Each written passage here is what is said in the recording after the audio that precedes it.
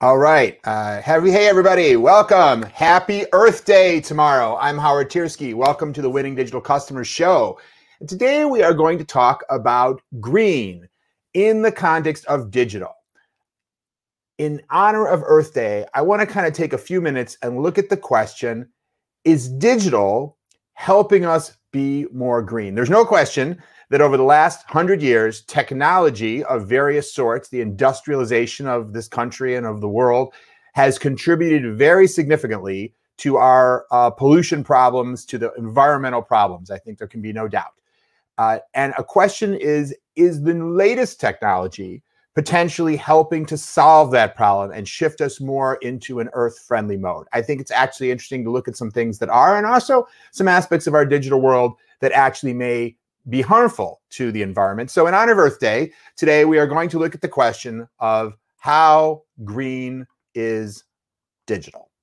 And by the way, we are now not only streaming live on Facebook, YouTube, and LinkedIn, as we have been doing for some time, but we are now experimentally in a Clubhouse room as well. So we'll be going over the live cast content in Clubhouse room. Of course, you can ask questions on LinkedIn and YouTube and Facebook as always. But if you would like to join us in Clubhouse, we are in the Social Media Connect Club on Clubhouse, which is open to all. And we have a room there for this live cast as well. And I'll stay a little bit on afterwards if anyone would like to chat about the things that we're talking about. And by the way, for anyone who's joining us, throw in the comments. Let me know, where are you joining from? I'd be just really interested in knowing, if you're in one of those other platforms, where you are listening from today. And how's your Earth Day? Of course, tomorrow is technically Earth Day, but how's your Earth Day going so far? Okay, so let's dive in on some of the stuff we want to talk about today. So first of all, when it comes to the topic of green, this is, as you know, if we think, I know many of the people listening to this show are in business. You're working for large companies in marketing or IT or product development or operations. And there's no question that the environmental concern, not only, in my opinion, should be of concern to all of us because, well, we all live here, right? We need to make sure this planet is going to be in good shape for the rest of our lives and for our children. I have 5 children. I want to make sure they are able to make it through their lives and hopefully future generations. So clearly, I don't think we need to have a strong argument as to why we should all be individually concerned about the environment. But I do think that sometimes our companies have a hard time prioritizing it because, well, after all, their ultimate responsibility is the bottom line to their shareholders, or at least most companies look at it that way. And so it can be difficult sometimes to prioritize an environmental choice in business if that isn't affecting your profitability. And so the good news is, in that regard, there's plenty of data to support that environmental awareness, being environmentally responsible, is increasingly important to consumers, and particularly these next generation of consumers, millennials and younger.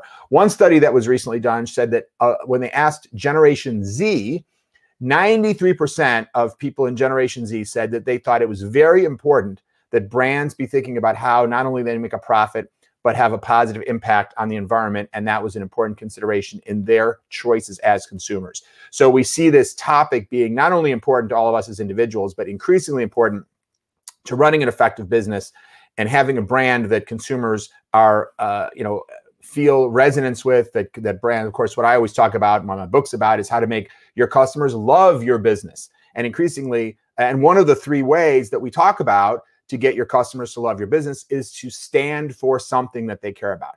It doesn't necessarily mean that environmentalism or green has to be everything your company stands for, but if your company is not aligned with their values, and increasingly this is an important value to consumers, then it's going to be difficult for consumers to love you. It's hard to love somebody who's daily doing something that goes against your values. So we have that business imperative as well as the personal imperative to make sure we take care of our home.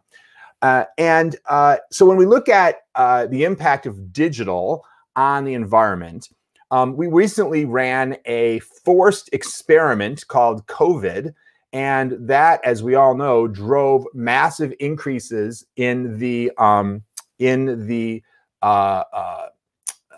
use of digital for a large number of things, which previously we were doing in other ways, right? Obviously, we all started to telecommute to work and do digital learning, and so many things shifted more rapidly into a digital world because of the forced limitations of COVID. And I'm sure you heard on the news that, all of a sudden there were dolphins appearing in bays that hadn't seen them in 100 years. And the canals of Venice, which nobody had been able to see through that water in generations, all of a sudden were clear and there were fish.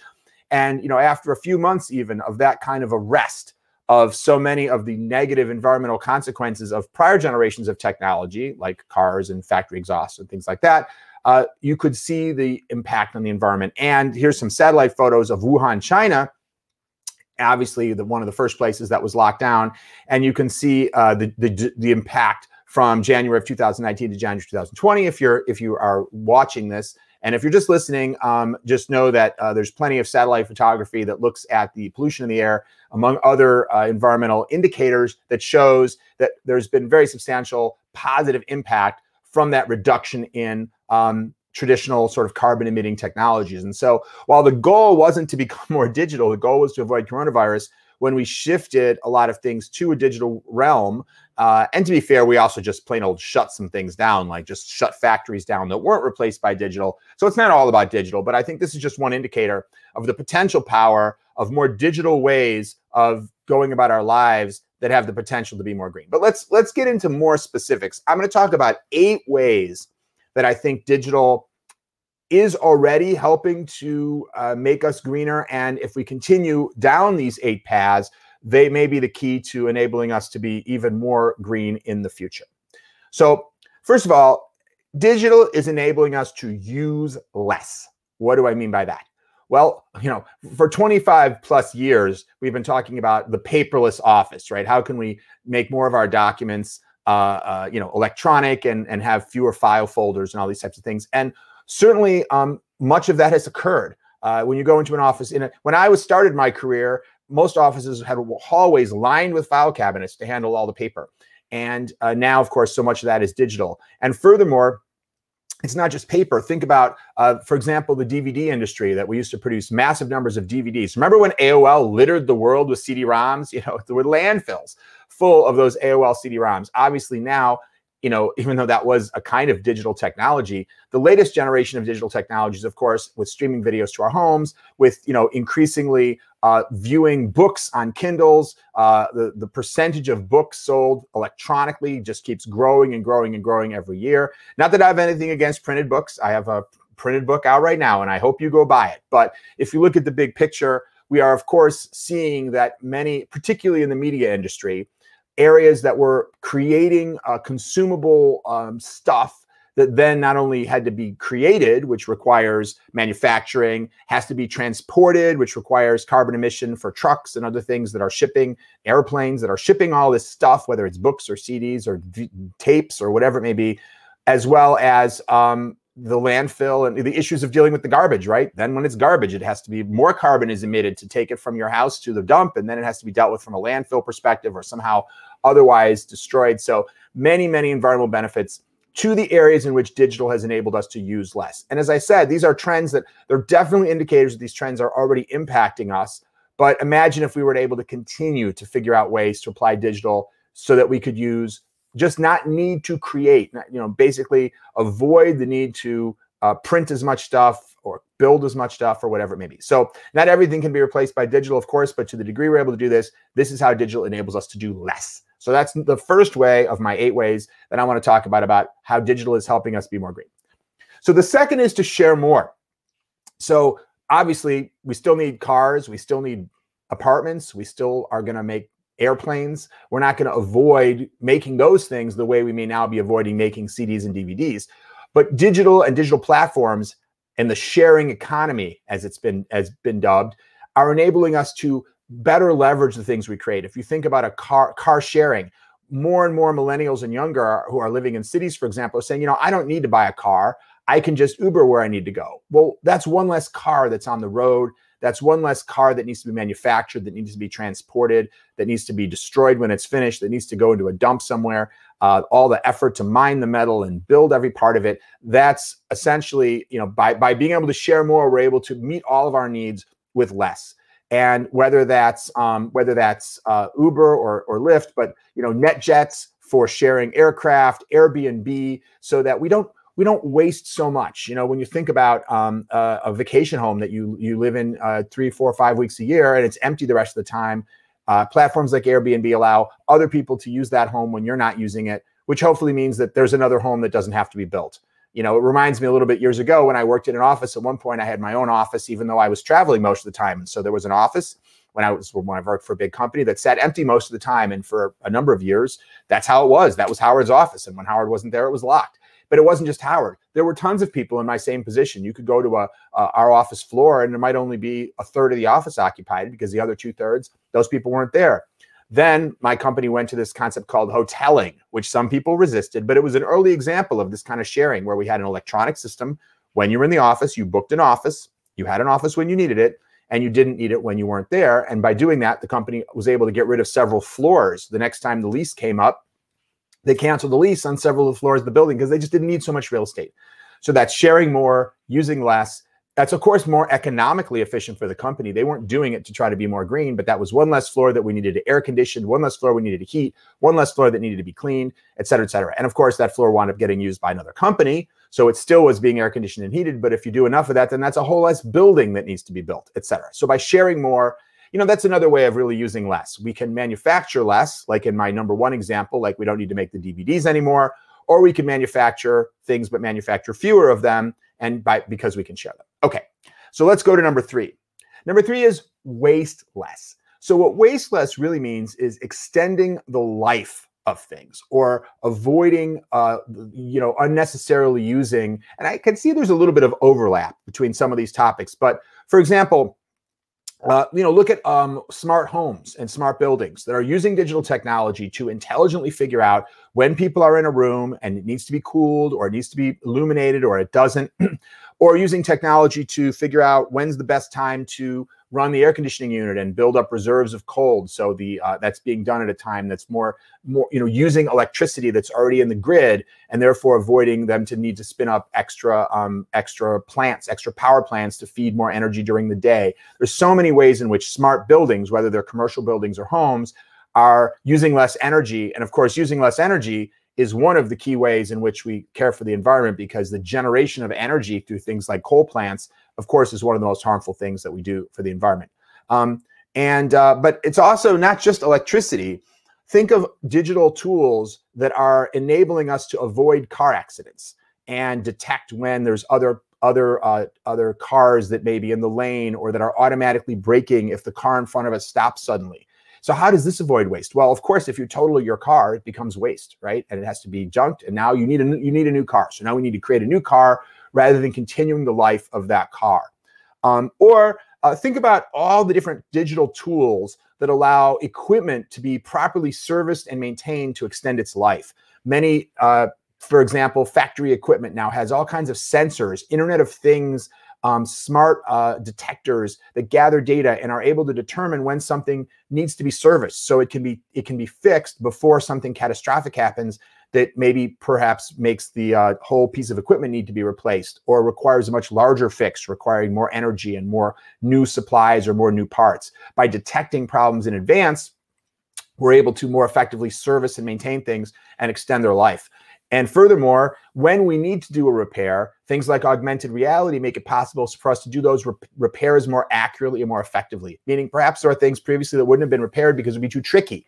And now it can be done because of augmented reality job aids that allow, I know the military makes extensive use of this so that they can make sure that if they need to repair something in the field, that the soldiers that are working on it have the maximum digital tools to enable them to really understand the complexities of how something needs to be repaired. So here's a variety of ways in which essentially we're either using less energy, we're wasting less energy, or we're extending the life of things so they don't become waste, but rather continue to be usable. So the next is digital is enabling us to drive less. Now, why does that matter? Well, because most cars today are based on an internal combustion engine, and that generates emissions, and those emissions create CO2 and other pollutants. And this is one of the contributors, one of the significant contributors to our environmental problems. So how does digital enable us to drive less? Well, as we saw during the pandemic, through the ability to use tools like Zoom and be more people able to work more remotely, to teleconference, it means that maybe instead of having to commute into the city 5 days a week, you're only commuting into the city 3 days a week. Or maybe it enables you to go off and be an independent freelancer and you never commute into the city anymore and you work from home. This reduction in commuting is one example of how we're able to drive less. Also, if you look at companies like Amazon or Instacart that are able to deliver things to your home, hopefully that's saving you trips to the store, less time driving around, doing your errands. And of course, there's multiple benefits to all this, right? It's not just about the environment. In fact, the environment may not even be the main reason we're doing these things. It makes our lives more convenient. It frees up leisure time. In the case of something like Zoom and telecommuting, it saves money for companies. It allows them to use talent in a more diverse range of geographic areas. So many, many, many benefits. And like I say, environmentalism may not be the first, second, or third reason, but nevertheless, what we're talking about today is how some of these things have the potential to be helpful. And the reduction in this kind of driving around time is one way that I would suggest these things have the potential to help the environment. Now, we're going to talk a little later about some of the ways in which they may be harmful as well. So this is a little bit of a scale, right? Something can be helpful in one way, but harmful in another way. Obviously, something like Amazon, they're using a heck of a lot of cardboard boxes that you wouldn't use if you're going to the store and just buying something and bringing it home yourself. So, I don't have the skill to weigh those two things against each other. But anyway, let's keep going, and hopefully this spurs some thinking for you. And I would love your thoughts in the comments, by the way, or even to toss them into the chat right now if you have any thoughts about any of these things that I'm mentioning. If you agree, if you disagree, or you think that they're somehow oversimplified. Of course, they're oversimplified. We only have a limited time here today. I'm just trying to cover some high-level topics, but that's fine. Let me know what are some of those complexities that I may not have had time or knowledge enough to talk about during this brief session. So the next one I want to talk about is greener transport. So it's one thing to be able to just not need to drive around as much, not need to commute as much, not need to go to the store as much. But also, when we transport ourselves or goods, and we have new ways of providing greener transport. Obviously, electric cars or not just cars, but electric cars, trucks, buses, other kinds of electric vehicles. Maybe someday we'll have an electric, airplane, and commercial aviation will be able to use electric. I don't know. These are obviously one of the first things we think about when we think of how digital and digital technologies are helping us be more green.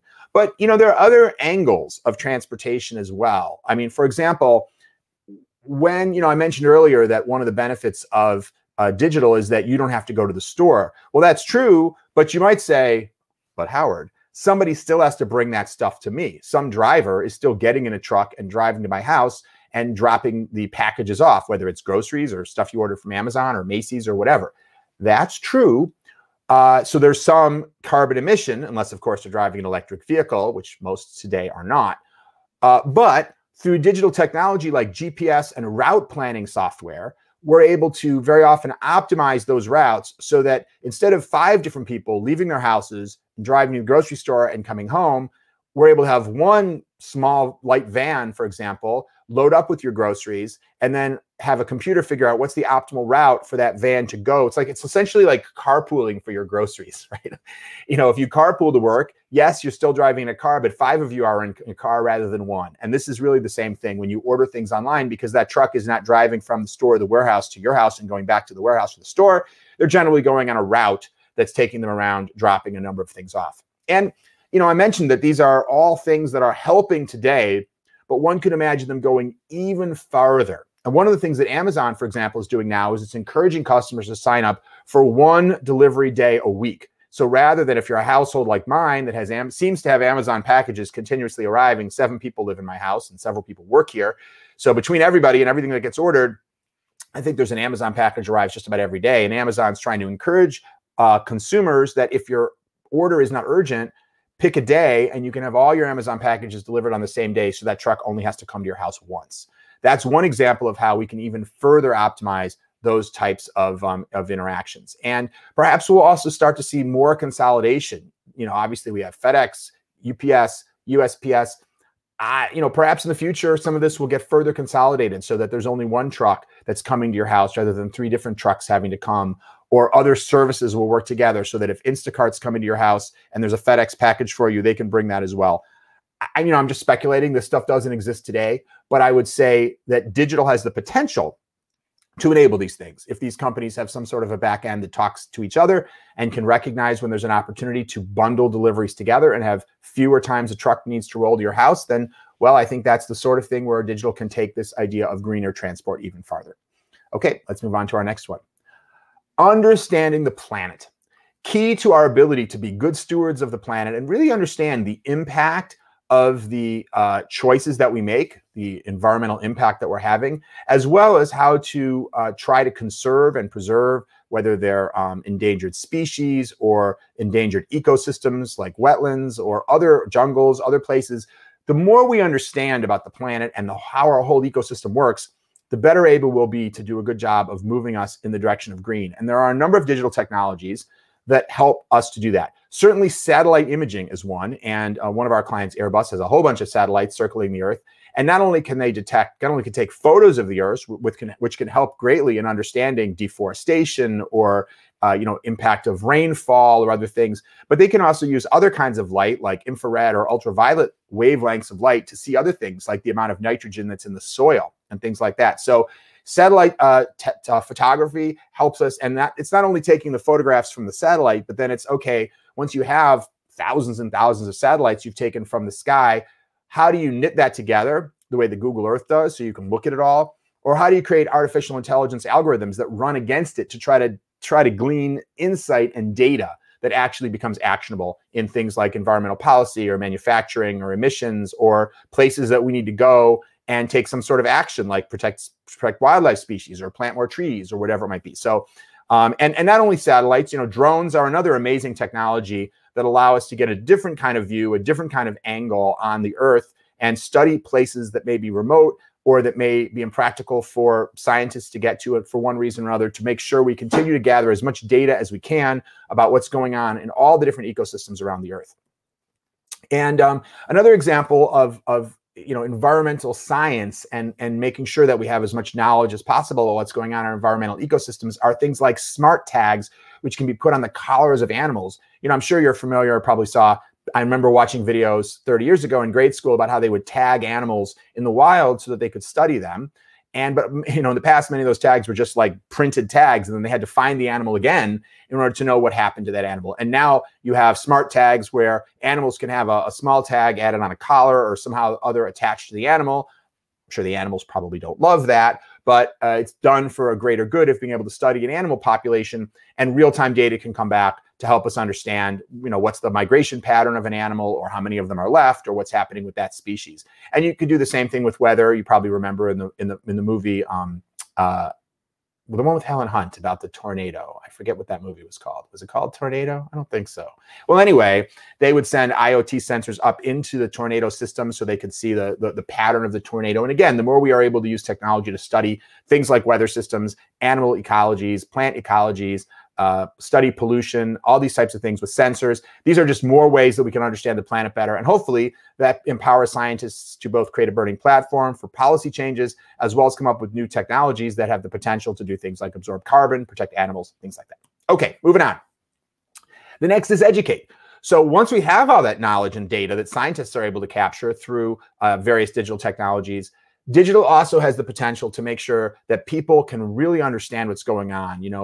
Democratized media, places like YouTube, that allow content to be created that educate the world about our environment and about new technologies or new policies that can help more positively impact the environment. These are powerful tools to spread the word, to make sure that that knowledge is not controlled by a small number of large companies that may have interests that are different from the sort of general population and the environment, but can be sent out far and wide, not just in this country, but around the world. And, Google Earth is just one small example of that. The mere fact that you have the ability to essentially zoom in and look at any part of the planet at a pretty high resolution is a powerful educational tool for people who are trying to study what different ecosystems look like. And of course, as I say, videos and other content that allow that message to get out as well. So that the educational component of digital, I think, is a powerful tool in helping impact and influence people's behavior around environmentalism. And even more so, perhaps, is the power of digital to mobilize people. Of course, one of the ways in which policy is impacted and people's mindsets are impacted, and so much of environmentalism, so much of what we need to do to take better care of the earth comes down to driving human behavior.